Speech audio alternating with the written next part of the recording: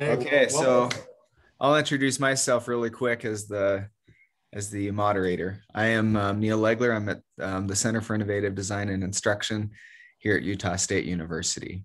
And that's all I'll worry about saying. I'll let the time over to Robb McCollum from Southern Utah University. And Robb, we'll let you introduce yourself for the group. All right. Well, thank you, Neil, and thank you for spending your time to moderate our session. And thank to all of you for coming and learning with us. My name is Robb McCollum. I work with the American Language and Culture Center at Southern Utah University. We provide the university's English as a second language services on campus.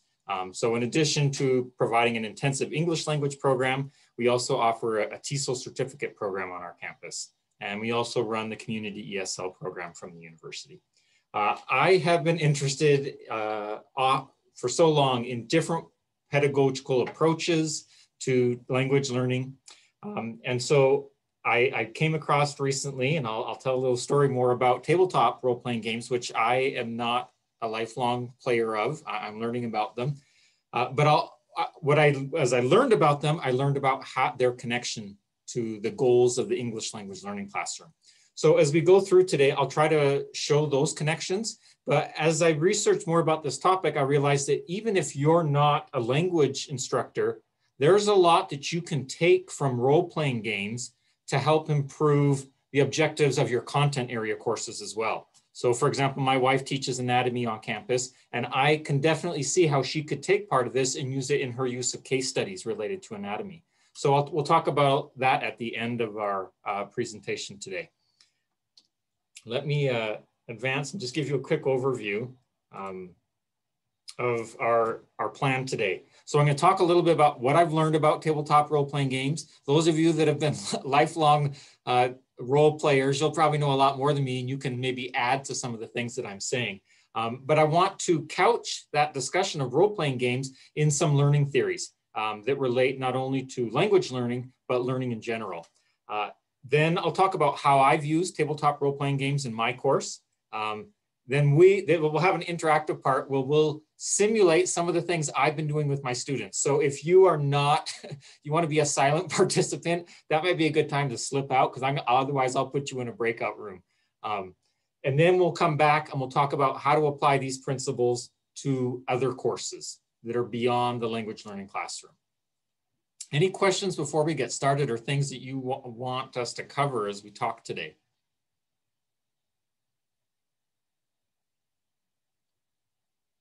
Okay, well, don't hesitate to interrupt me as we go along. So last year, I don't know if you've ever heard of Gen Con. Gen Con's this big gaming conference. And my wife and we met in grad school, and she had a TA in one of her courses who was a big board gaming aficionado. And we went to one of these big board gaming parties, and we got hooked. We really like board games. We find it's a good way to spend time together as a family. So I've always been interested in this idea of Gen Con, visiting Gen Con, this huge gaming conference. Well, last year, again, Gen Con was put entirely online because of COVID. So I got to attend for the first time ever. And as I was attending this conference, I came across sessions that were more academically focused. I got to participate in a great session about language use in gaming manuals and their readability. And then I attended this one session called Kids and Therapists on Bikes. And it's based on some work that some therapists with youth have done using a system called Kids on Bikes. It's a tabletop role-playing game system, and it's what's called Rules Light. So it's more story-driven, more interactive-driven. There isn't as many rules about who you fight and what you fight. And they still do use dice in it if you want to use it. But what was interesting to me is that here was this game that's been designed for an entirely different purpose that these therapists found was very helpful in working with troubled youth and youth who needed some help with social interactions.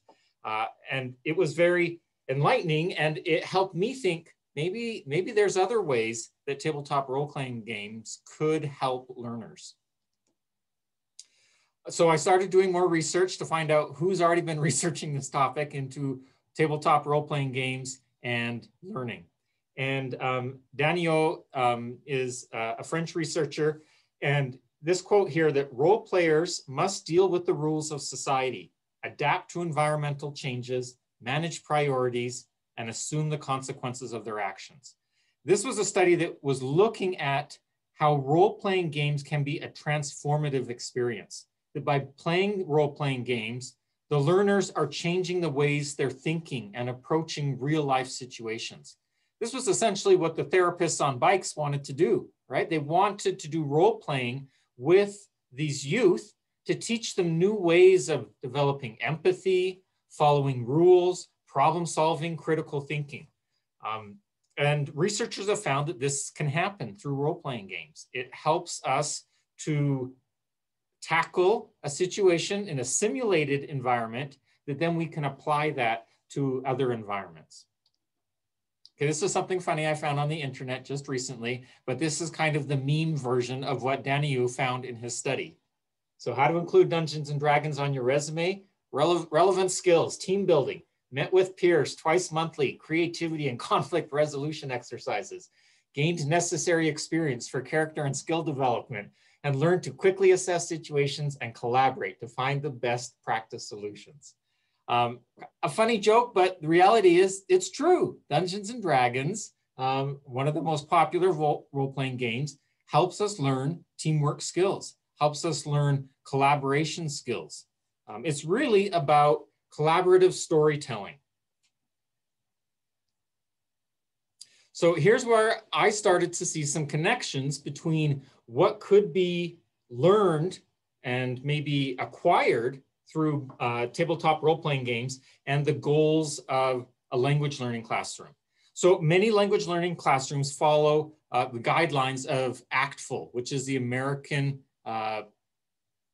Council for the Teaching of Foreign Languages. And ACTFL has some tiers of language ability. And at the most basic level, what we might call novice, learners can just sort of memorize and repeat back. They're kind of parrots of words or phrases they've memorized. But at this next level, which we call intermediate, learners can ask and answer questions. They can create sentences with the language. They can give simple descriptions of themselves or others or of locations. And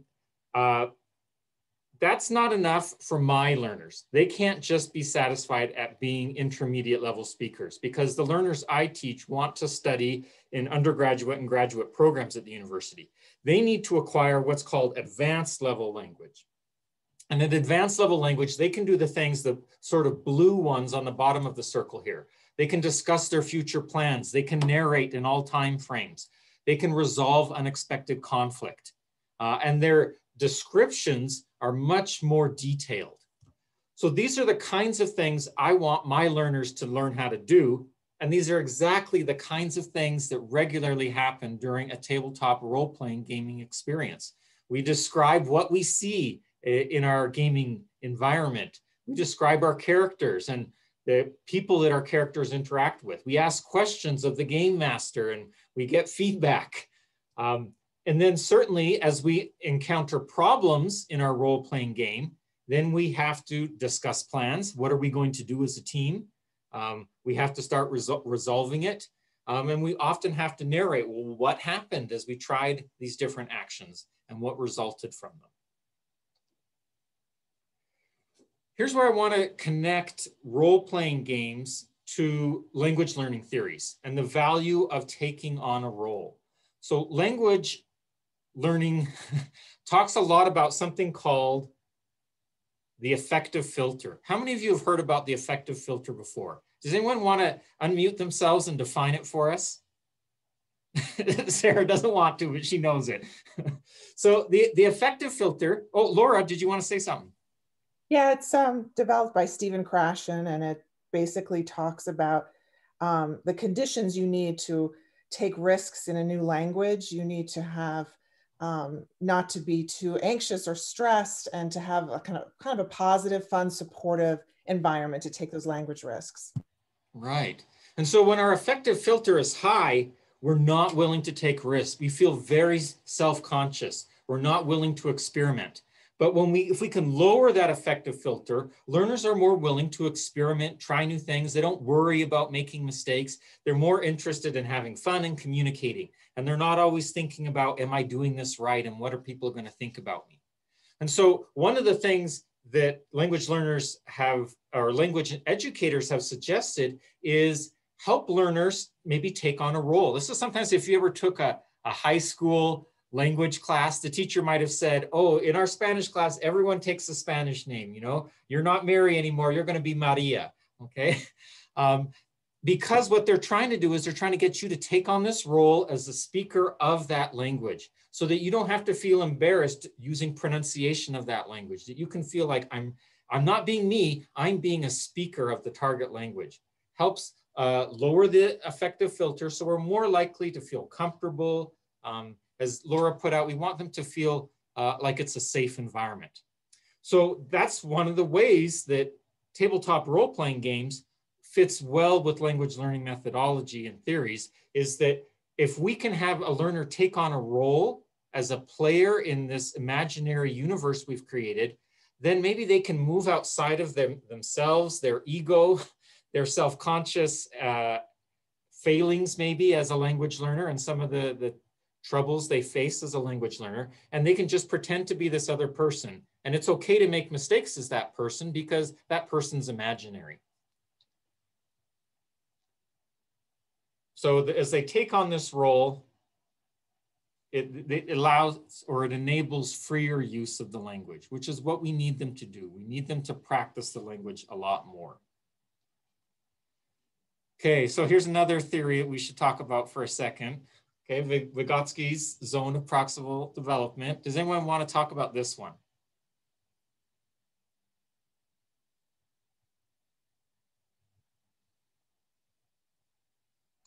So this is the idea of targeting the learning so it's just above what they're already able to do. Right, so our dark blue represents what the learner already knows and can do. The turquoise there, that ZPD, that's the zone of proximal development. Now in language learning, Krashen, as Laura pointed out, he calls this the I+1. I is what we already know, the +1 is just a little bit more, right? And that zone of proximal development is what we're ready to learn. That light blue out there, that's beyond what the learner's ready for. So we don't want to target those kinds of things. We want to stick close to what they're ready to learn next. And as a teacher, we can help guide them through that. Or if they have good peers who've already acquired that, they can help guide them through so they can keep expanding outward. So that's a theory that applies to really all learning, not just language learning. Although, as we mentioned, in language learning, we tend to refer to it as the I+1. Well, we can apply this to role-playing games, that the teacher could act as a game master, and they introduce elements to the learner that help push them and help them work with language just at that ZPD or the I+1 zone, just a little bit more than what they already have. So we design maybe tasks or challenges in the role-playing environment that's requiring them to use some of the new language that we've been teaching them. Now, this one is definitely focused on a language learning theory. This is Paul Nation's 4 Strands of Language Learning. And you know, when I went through grad school, I didn't even hear about this one. This is one I've learned about more as a practitioner since then. But Paul Nation tried to take lots of different language learning theories and bring them together. And it draws on the I+1 and some of these other theories. But what he says is good language acquisition happens when the language learning experience is balanced among these 4 things. And let's talk about these 4 things. The first one is the form-focused instruction. This means explicit language teaching or learning. We're learning about the grammar. We're learning about specific vocabulary words, okay? Many language learning classrooms, that's all that happens. When I taught English in China and I'd go visit the 12th grade classes at the university, all they were doing was this. They were just memorizing grammar principles so they could pass a grammar exam at the end of the school year. But that's not enough to really acquire the language, okay? That's just learning about the language. What we then need are the 2 bottom components, the meaningful input and the meaningful output, which means the reading and the listening as input and the speaking and the writing as output. And it needs to be meaningful, meaning it can't be beyond the ZPD. It can't be more than the I+1. It needs to be at level, just a little bit more than what the learner can already do. But we're pushing them a bit. We're helping them, we're guiding them, we're pushing them. So this means that a language learning environment needs to have interaction. We've got to provide opportunities where learners are receiving language and having to interpret it, but they're also producing language. So they're getting an opportunity to make it part of their own internal language system. Then that last box there, fluency development, is the idea that meaningful input and output is hard at first.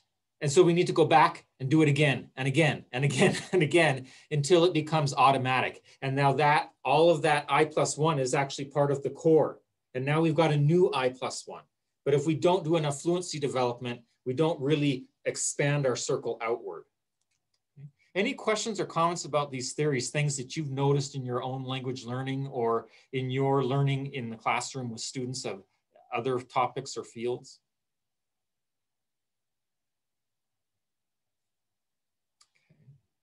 What I would just want to make one mention, this is something I mention every time I meet with content area faculty on campus, is that no one is a native speaker of academic English. So even if you are not a language teacher on your campus, students in your classes are still learning the language of your field. Whether you're teaching biology or psychology, they're learning how to speak the academic language of your field. So you are also a language teacher, even though you don't maybe know that you are. And so these kinds of things apply to your domestic students just as much as an international student or a student learning a foreign language.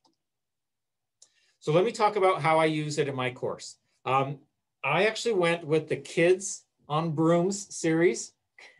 It's adapted by the Kids on Bikes series. And as I mentioned, it's rules light. So it's more about talking and conversing and problem solving and working together. It's less about having to have a really thick manual. I mean, this is the whole manual. It's like a tiny paperback, but it's really a guide to get you started and conversing with one another. The reason I chose this is because I work a lot with international students, and the Kids on Bike one, I think, requires a little more knowledge of American suburban culture, whereas lots of my students already know about Harry Potter. So they already have a context where they can imagine the culture of what a game in Kids on Brooms would be like.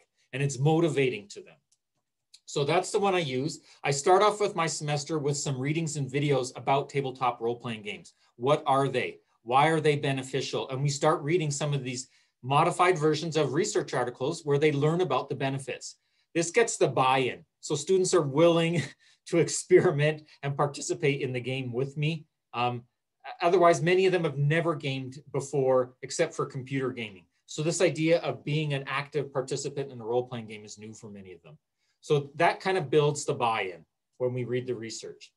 Then I use Flipgrid a lot in my language learning courses. And this is where they do character descriptions. So I have them fill out a form with some instructions. They create a character following some of the guidelines. I modify the guidelines for Kids on Brooms.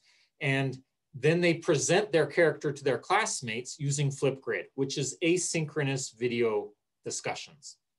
One of the great things about Kids on Brooms and Kids on Bikes is that they really focus on a shared world among the players. So I don't create the rule or the world except to say that they're all studying at SUMAC, Southern Utah Magical Academy. So I give the school a name, but then they have to tell me who are the teachers there? What are the different locations on campus that are interesting? Where do students like to go? What are the rumors on campus that you've heard? What are the stories that go around campus? So I'm getting them to do the description that I need. I'm getting them to ask each other questions, which is both of the intermediate levels. I start getting them to tell me stories about what they've heard about this campus. And they start narrating in the past. And now we're ready to do some role-playing scenarios. We can even bring dice into it, where they have a complication and their characters need to work together to solve a problem. That helps us deal with unexpected situations. It also helps us deal with making future plans. And so through all of that, we're accomplishing all of the main kinds of oral tasks that are required at the advanced level for language learners. And we use some small Zoom group discussions mostly for our scenarios to do live sessions. Many of you that have played tabletop role-playing games already will be familiar with a website called Roll20. You may want to use Roll20 if you want your learners to work together maybe on a map right? And they might have to move their characters and do some attacking. If you play Dungeons and Dragons, that's a pretty common component of role-playing there. It's possible with Kids on Brooms, but using maps and pawns, that's not a necessary component. So that's another reason why I chose this system, is because it was more rules light. It was easier to conduct online. But I've talked to others who have used tabletop role-playing games like D&D, and they find that they can still do the same thing through Zoom or Discord. They can connect with each other through video discussion, and then they can use the others. But Neil, go ahead. What did you have to say? Oh, you're muted there. Sorry. Sorry, I was muted. Yeah, I just had a couple of questions here in the chat, so I thought I'd please throw those out there. So Sarah asked, and I think you might have just started to address this. If there isn't an existing text to use as a guide, how much time will we have to dedicate to creating one for our class? Yeah, I would definitely recommend going with one of these, at least rules light systems, if you're not already familiar with something like Dungeons and Dragons. It's not very expensive to buy a book like this, and it really helped jumpstart me quite a bit. I didn't have to do a lot of preparation, and the book was easy to read, and it gave me lots of ideas to get started. Great, thank you. And Sarah also asks, do you as the instructor have to be heavily involved as they role play like a dungeon master would be? So when they used Flipgrid, I provide all the prompts to get them talking to each other. When they go into Zoom groups, I actually have a volunteer teaching assistant from our TESOL certificate program who will lead the sessions for me. So I give her some instructions. I say, here's the problem that they need to have. And really, she's just there to make sure they keep talking. She's not like a rules judge, okay? So it is definitely much lighter than running a Dungeons and Dragons game where a game master has to run monsters or something. Instead, she just provides them with the problem, and she asks them to go ahead, and if they say, well, I want to do this, and she can say, okay, well, you tell us what you want to do, and then give us a roll, and we'll see whether you succeed or not. And if they don't succeed, then the players themselves say, oh, I didn't succeed. And she says, well, then tell me what happens. And they have to then make up the story. So it's definitely game master light as well as rules light, which works better for a language learning classroom where we want the students to be more involved. Other questions before we go ahead and give it? Now, do we have about 10 minutes left? Is that right? We have, yeah, about 12 minutes. Okay.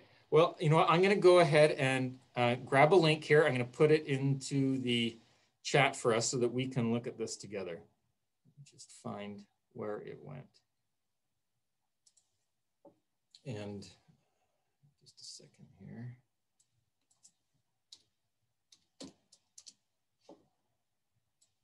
Got my windows on top of each other while I look for it. Okay, here it is. I'll wait for this to show up so I can share my link here. Okay, so what I'm going to share with you is a document that has a variety of character sheets. So we're going to break in maybe to a couple, great. A couple, let me just find the chat here where I'm going to stop the screen share so I can find my chat again. Here we are. Sorry, I missed all those messages. Okay, so this document, when you open it up, it's going to have a variety of character sheets. There's the 4 of them cover 4 different tropes. So Kids on Brooms uses trope to describe what D&D might describe as a class. A trope is just sort of maybe a character archetype. So we have the genius, the muscle, the prankster, and the oracle.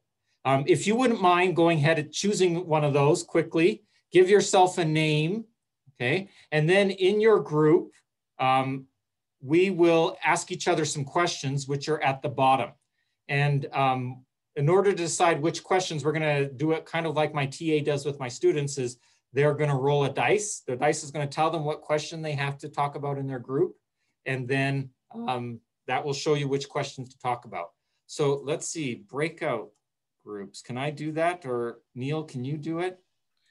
How many groups do you want? I can set that up if you want. Let's just do it into 2 groups. Okay.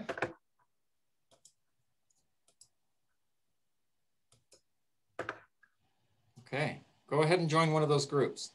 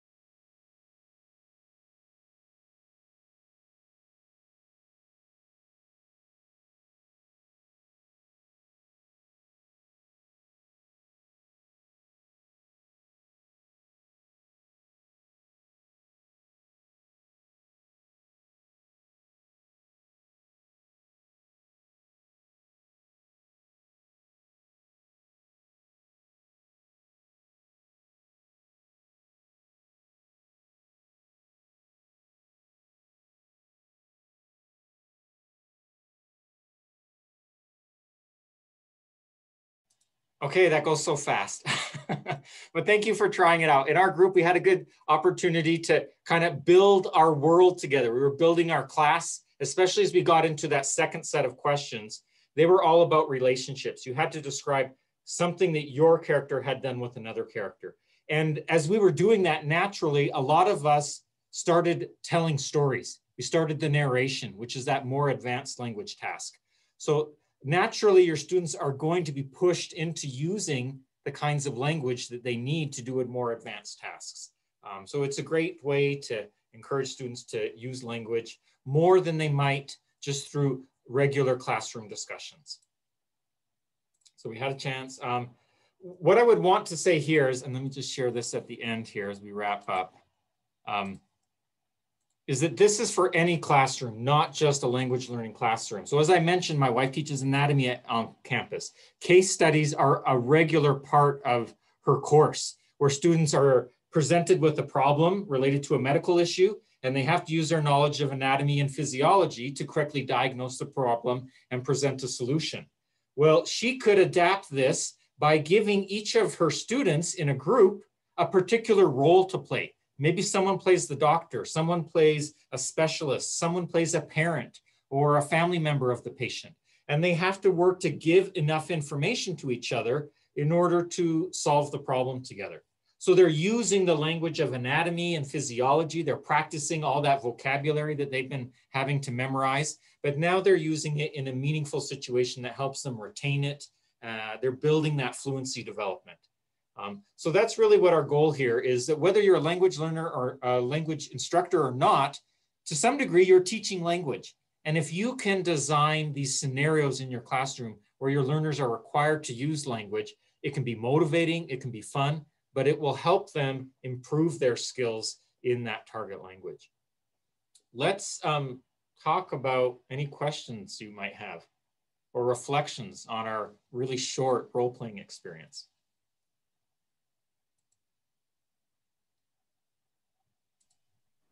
I do have a question. I'm curious, I'm thinking particularly about these tend to sometimes have a fantastical element to it. Are students preparing vocab beforehand? What are they doing to prepare beforehand to make sure that they have the grammar and vocab especially needed to engage in this fully? Yeah, so what you could, especially if you're preparing your students with a particular scenario, even if it's not a fantastic one, if you're using kids on bikes, for instance, you might still know what the scenario is going to involve. You might say, here's some words we're going to need before we get to here.